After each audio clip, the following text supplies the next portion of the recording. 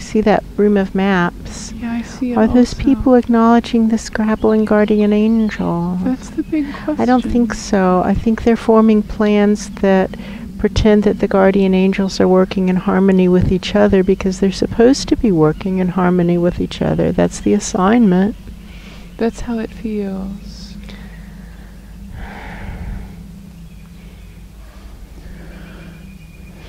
How can we help? How can we help? Remember that they're looking down into what looks like black muck. That's important. And probably they can feel that scrabbling feeling, but probably between the actual guardian angels and those who might be godly presences accepting responsibility, presumably there's some fakey screen. They're using the word proscenium, which might not be appropriate at all, but a fakey screen. Yeah. So that a screen has imprinted harmonious guardian angels, and the scrabbling feelings are being attributed to humanity. And we think that that's reasonable if you take a big picture approach, because humanity is what has poisoned the guardian angels. That's true. But if the guardian angels are also scrabbling, how do we break that cycle of scrabbling? How do we break the cycles of corruption? That's the question. What has worked in other black holes of corruption to break the cycles of corruption? Isn't that a question that's in the bell? One of the questions literally in the bell. Oh, here it is. It's this one right here. A viewer asks, what has worked in other black holes of corruption to reopen the portal to higher vibrations above them? Oh, that's a nice one. And how did they get the process started? Oh. Whoa. Yeah, that's where we are.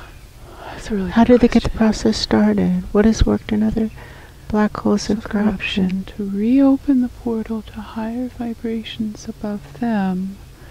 And how did they get the process started? Because if we can see those people in that map room, You can see the map room. they seem to have higher vibrations. Yes. And the guardian angels, they're just scrabbling. I don't think that they have higher vibrations. I think they're poisoned right now, unfortunately, by humanity, unfortunately. And I see that theatrical scrim that makes it hard for the presences upstairs to see what's really going on. Thank you. Man. What is the proscenium? The proscenium is the arch in between the upstage area and the apron. It's So like where maybe the even wall the portal. is. That's what I start to wonder. Interesting. Yeah, right. Okay, so if we're understanding what a proscenium is, then the proscenium, i.e. portal, has a scrim, i.e. one of those screens with an image printed on it that suggests what's behind it is that thing. Yes. Interesting. Which is fascinating. We could understand why we would want to do that. If we as a collective of guardian angels are having our internal difficulties, we would want to at least, put something over us so we're not embarrassing ourselves. Yes. And we see this in humanity, people wanting to hide from God. Oh. And we don't think it helps them. We think it hurts them really a lot. Yeah, that's true. In the long run and also in the short run. They think it helps them in the short run and they think it hurts them in the long run. But we would say it hurts them in the short run and hurts them in the long run. Also. What was the question on the table?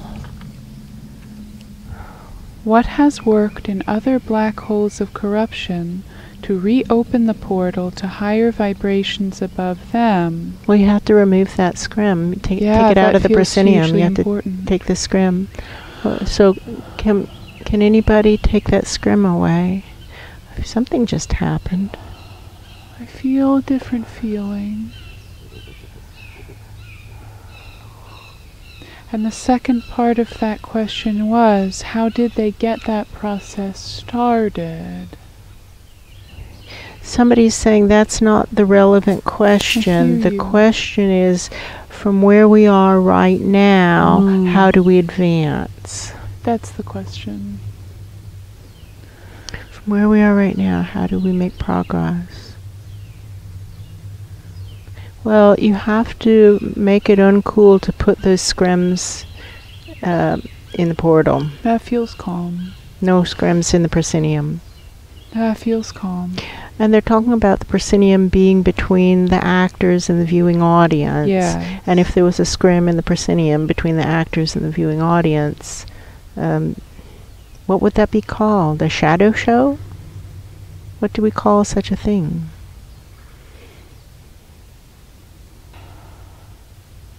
I think that is a shadow show. You can't see what's actually going on the other side. Well, unless it's backlit, it's not even a shadow show. And here what we have is viewers looking into the muck, and so there is no backlighting. That's right. I don't think it's a show at all. No, it's just obscured. It's not performance art. It becomes something else. It becomes about the artist who painted the scrim. That's right.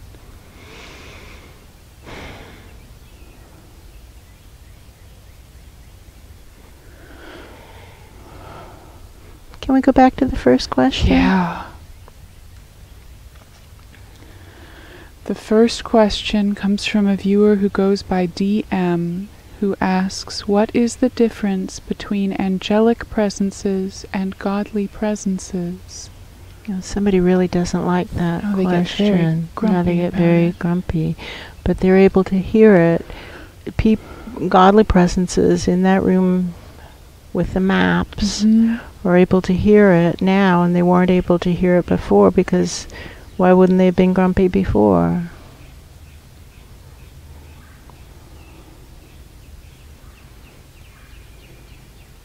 Now it's all quiet. I think something good happened when they took that scrim out of the portal. I think so also. Thank you for taking the scrim out of the portal. We hope it lasts long enough for you guys to see the guardian angels when they're actually fighting. Like right now they're trying to not hit. They're just trying to, I'm not going to shout, I'm not going to hit. They're watching right now, but soon enough we'll be able to fight again. So I'm not going to put down my weapons. I'm not going to even put them on the table. I keep having them in my hands. So we have, so now somebody's stepping forward, like, so children. I hear that. We have guardian angels who are fighting amongst themselves because they have been poisoned by humanity's fighting, which is understandable that they would be poisoned. And we have godly presences who have seen a glimpse of it, and if they are actually taking responsibility, maybe they would adjust their plans to account for the fact that guardian angels are poisoned and they're fighting amongst themselves, and therefore it's very hard for any of them to predict what their charges will do for the 6 months that they themselves require as notice, making it really impossible to say what the best possible outcome is going to be.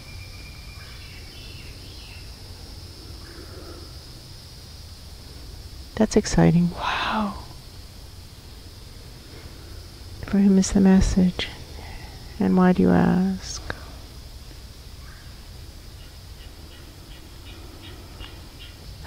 Like, can you find a way to make that better, make it more not better, make it more accurate? What was the question? What is the difference between angelic presences and godly responsibility? Presences? That's it. Taking responsibility. Yeah, that's quick. One more in the bell. No, I think we're done.